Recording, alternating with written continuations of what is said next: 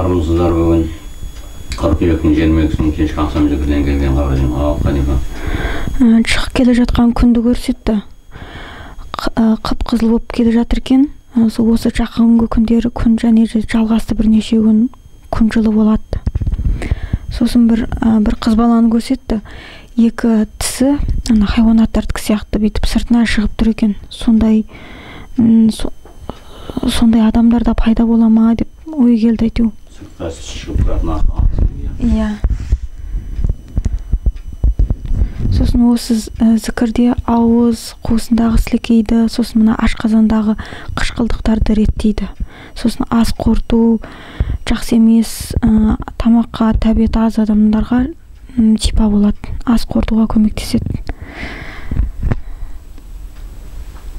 Сосын кейін мына бір орманның шетінде бір адамдар қазан асып сөйтіп қойыпты. Бірақ та сол қазанды анандай терісі жоқ, еті көрініп тұрады екен. Сағым ба, жоқ әлде ол бір жын ба, білмедім. Сондай адам тәрізді мақұлық қазанды ашады екен да, ожаумен бүйтіп араластырып, соны жанталасып қашады екен. Қашып келе жатып, орманның ішінде және де өзі сияқты бір жұп бар екен. Соны көтеріп апты, соны құтқару үшін сөйтіп осы зікірге келе жатыр ма, сондай көрініс болды, осындай. Жақсы, ал. Бүгінгі зікірде осы қашып келуші орыстардың қазаққа қатысы бар екенін айтып салып тұр. Яғни ол сендер өзге ұлттың нәсілінен жаратам дегенде, бұл орыс болғанмен де, қазір біздің қазақтың ішінде әбден мына орыстанып кеткендер бар ол кезінде. Біз коммунист болды, басқа болды. Солар қазір сол Россиядан солар кезінде қайттан оянды бұрынғы сол қазақ нәсілдері. Сол жерде қаншама қалғандар бар, қаншама сол отан соғысының кезінде қалды. Міне солар ғой енді қазір оянып жатыр да, қайттан іші қазақ, сонан кейін сосын Қазақстан қарай тартады. Дұрыс? Иә, сол қазаққа қатысы бар болған соң Құдай айдап келіп жатыр деді. Оларды қашқын дегенменен олар тегіне жалғанады дейді. Тегі жалғанады. Иә, олар мінекей осы, бұл не Құдайдың осының хикметі, мына соғыстың өзі де, ол айналып келгенде қолдан дін жасап алып, сол діннен пайда болып отыр. Соғыстың өзінің маңызында ислам дінінің беделін көтеруге, ол ислам дінінің беделін қазақ арқылы, мысалы, қазір біз өзіміздің ішімізде көтертпейді. Қазір көрің бе, түртіп отыр, жастар айдап салған, қазір іштері орыстанып кеткен ғой бәрі. Орыс, неміс, ағылшын, қазір қазақ дегеннің өзі. Ал енді соны қазір іші қазақтанған орыстар ертең осын тезімен келеді. Олар киімді де киеді, олар мәсін де киеді, сосын олар кәдімгі қазақшада сөйлейді. Сөйтеді да бұл әлем көлігі болады. Әлем осы сол орыстар арқылы енді исламға топ-топ кіреді деген, әлем сол орыстар арқылы исламға кіре бастайды. Мінеки осылай тарайды. Алланың хикметі ғой. Осылай алып келіп тұрғаны дұрыс. Сосын көріністе мешіттің ішінде төбелері, шаңырақтары қап-қара түтін болып тұрғанын көрсетті. Сосын суда үлкен толқындар көтеріліп жатыр. Судан келер сынақтар болады деген үн келді. Теңіз көтеріледі, үлкен апаттар болады. Канадан су басады, Қытайды су, көп мемлекетті су басады. Францияны барлық мемлекеттерде осындай су көтеріліп су басады деген. Сосын осы біздерге ата жолықтарға тағы да әрі қара құрбандық шалыну керек деп салып тұр. Сосын биліктің ата жолын қазбалауға мұршасы болмай, қайта сендердікі дұрыс деген пікірлерін өзгертетін болады деп тұр. Шыңғысхан ата қолдауын салды. Осы ата жолықтар бұрынғылардың қателігін жасаудан аулақ болыңдар, басқан тырманы қайта баспаңдар деген үн келді. Сосын енді қайта шашырамастан қайта бірігулерін керек деген үн келді. Иә, қазір одан қайттан басталды. Анау ағанаға барып, сен сол жерге бар, ем аласың, өзінше батамен сендер зираттаған, батаменен сен соның жолың ашылып кетеді деген осы ненің басын, әулемен білен басын ластау, өзіміз арамыздан сол шығып жатыр да қазір. Өзіміз арамыздан сол жеңіл жарқын. Неге бұл қиын деген сондықтан? Шынында енді ол тақуалық, тазалық ұсталмай ма, ол ата жол біздікі емес деген соны ұғымды қалыптастыруымыз керек. Мейлі аз адам болсақ та, осыған ол қалай да осыған қызмет жасау керек. Әйтпесе шынында қазір енді көбейді. Қабыл болсын. Бисмиллахиррахманиррахим. Домалақ ай төменде, таудың үстінде. Былайша. Қызыл емес, аппақ жанып тұр. Күн сияқты шуағы жанып тұр. Батырлар келе жатыр. Көп батырлар бетіп керуен болып келе жатыр. Сөйтіп сол керуеннен ақ үй коридор болады ғой, ақ матадан. Коридор, үлкен коридор. Коридорда тарих келе жатыр. Тарих. Ящик заттарда, кітапта ежелгі заттар көп. Бізге тарихты әкеле жатыр да. Даже ол жерде өгізді бар, үлкен қара өгізді, сол қара қуатты қалай жығытқанын естелікке алып қойған екен да. Сода бар, мынандай ящик дейді ма, ящик заттар көп, көне заттар. Соны тарих қып бізге әкеле жатыр. Ақ коридордан, ақ палатадан. Кейінгі көрініс Мексика. Мексикадағы сиырлар, мексикандар қалпақ киеді ғой, шляпа дейді ме, қалпақ үлдекей. Сол сиырлар киіп жүр. Солардың қалпақтарын сиырлар киіп жүр да. Сол бұқалар ойнататын жері бар ғой. Соны ойнататын, домалақ ойнататын шеттерінде адамдар не дейді, өте төменгі нәсілдерді көрдім да. Төменге түсіп кеткен нәсілдері. Көздері көрініп, өздері бүйтіп түсініксіз болып кеткен түрлері адамдардың да.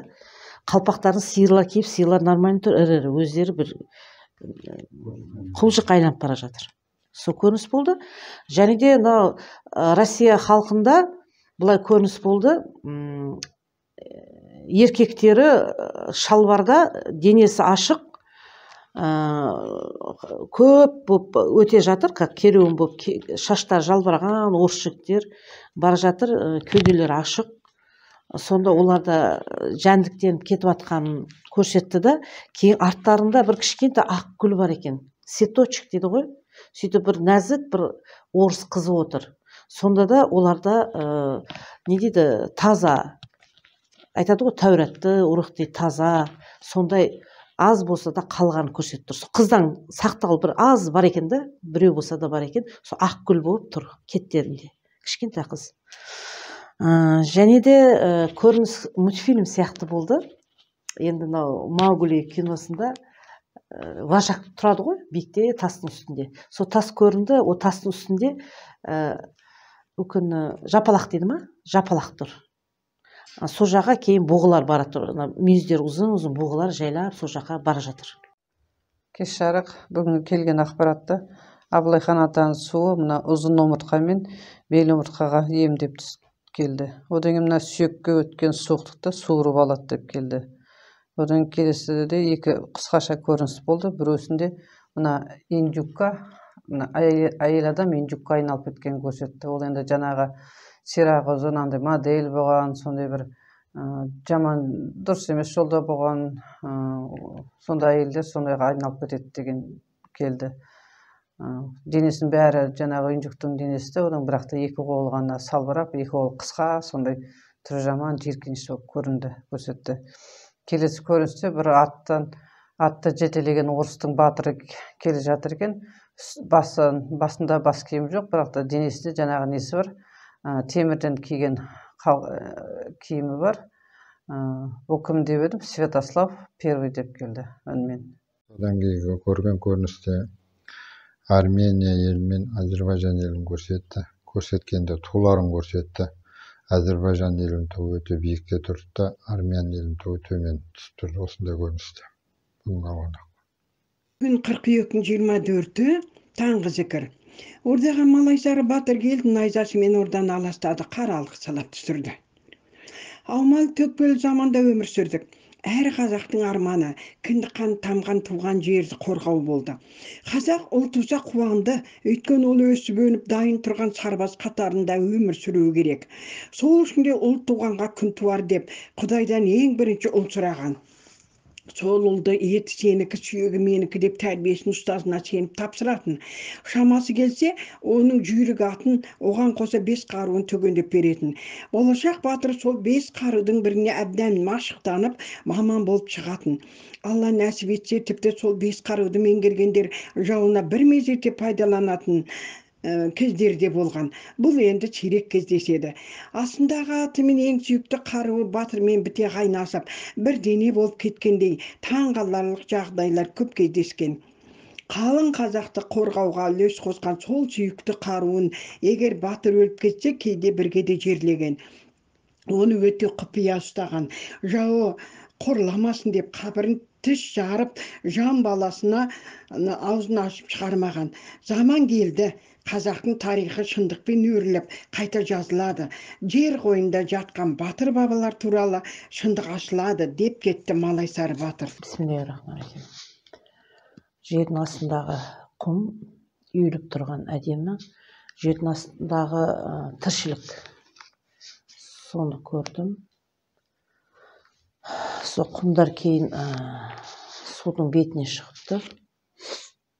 Және де жылан терісін тастап кеткен ақ сары жылан. Жирафты көрдім. Және де кейінгі көріністе үңкей тас, жерлер, үңкей тас. Тастан, үйлер тастан істелінген. Кейін мен басқа елде жүр екем. Енді мұсырба халық па, оны ажырата алмадым. Әйелдер ұзын көйлекте, бастары жалаңбас. Жүгіріп жүр. Столда отырмын. Енді бір жұмыспен барған. Еркектермен отырмын. Олар киімдеріне аңғарамадым, қандай нация екен. Тоқ көкпен бастарына бетіп, нетіп қойған ба, түрінде аңғарамадым, қандай нация екен. Россия туралы көрініс көрдім. Россияда бір үлкен тал өте үлкен енінен. Соған айлантыра жас, сол 7 жастан где-то 13 жас, 15 жастағы қыздарды айлантыра байлап тастаған қолымен бірге. Қымылдамай тұр. Шаштары сарғыштау, әдемі орыс қыздары нағыз. Шаштарында ақ гүлдер бар. Енді ақ ромашка дейді орыстар. Сол ромашка емес еді, ақ гүлдер. Сөйтіп жас өспірімдерді байлап қойған. Сөйтіп төбеден қарасам, сол талдың ортасы жанып кеткен. Пустой да, қап-қара жанып кеткен. Сол көрініс болды. Және де бір андай военный машина кетіп жатыр. Военный машина. Сол жерде отыр. Бірінші әйел кісі болып көрінді. Бара-бара сақалдар, әйел кісі ғой енді бұлай түрі. Бара-бара сақалдар өсіп кеткенде. Сонда түсінік келді. Қазіргі Россияның жағдайын көбінесе әйелдер ойлайды. Көбінесе өкіметте қызмет етіп жүрген әйелдер сол бұрынғы мықты офицерлер қазір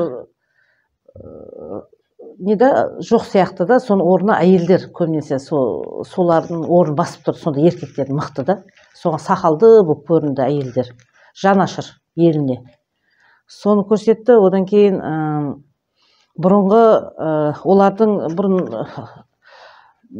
шалдар ер азаматтар 100 жыл, 100-дан асық көп жасаған нағыз орыстардың нелері, дүниеден өткен аруақтары шал ғой енді, нағыз қиналып, бастарына қара қалпақ киген, қатты қиналып тұрған, беттері қызарып қиналып тұр, уайым қылып тұр Россия туралы ұрпақтарына.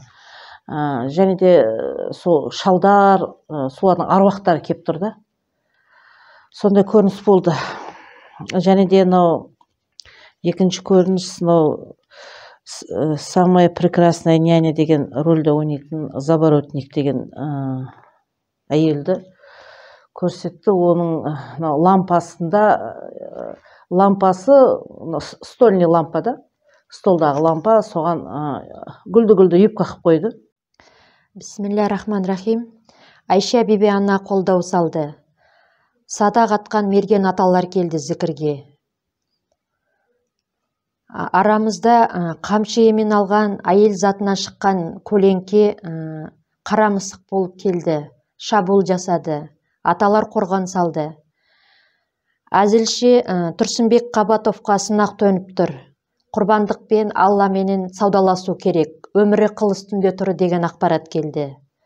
Арыстан баба ордаға темір ұсталар жұмыс істеп жатқанын көрсетті. Болашақта үлкенді жоспарлар атқарылып, өніп өсіп жатқанын көрсетті. Зікірде Аманбай ағаны көрдім. Зікір үнінде бойынан сары нұр шашырап, ай сәулесі құйылып тұрды бойына. Қасында Қалкен аға отырды, бойынан нұр шықпайды, түнеріп отырғанын көрсетті. Екінші көріністе 60 күн деп келді. 60 күндің жүзінде ата жолында үлкен өзгеріс болады. Жетістігі алдында 7 түрлі қасиетті басы қосылып, әлемдің түпкір-түпкірінен қызметке келетін ер адамдар көбейеді деген ақпарат келді. Бисмиллахир-рахманир-рахим. Аса қамқор ерекше мейірімді Алланың атымен бастайын. Бүгін 23 қыркүйек кешкі ақшам намазындағы көріністер. Бірінші көрген көріністе ДТ-75 тракторы соған тіркелген судан бірдеме тартып шығарып жатыр. Әлден уақытта қарасам, қайықты судың ішінен сүйреп шығарып жатыр екен сыртқа қарай, осындай көріністе. Содан екінші көрген көрініс, екі аяқты мотоцикл тауға қарай өрлеп шығып бара жатыр. Әлден уақытта жаңағы мотоцикл тау ешкісін айналды. Осындай көріністе. Сол тау ешкісі өрлеп отырып, таудың шыңына жетті. Шыңына жеткенде адамға айналды. Жаңағы үстіне тон, айналдырып киген тон, қолында аса таяқ, бұлғап мені шақырғандай болды. Сол кісінің артынан еріп көп жүрдім. Соқпақ жол екен.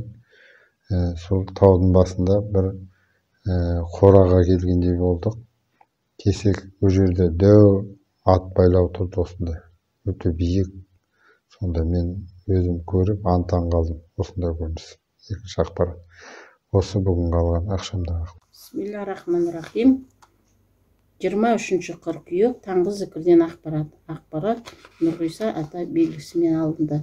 Қазіргі әнші күйші жыршылар билеген бойды құр нәпсі, аңғармаса алдарын, алдымен балын татырар, аспанға даңқын арттырар, түбінде тереңге батырар деген үн келді.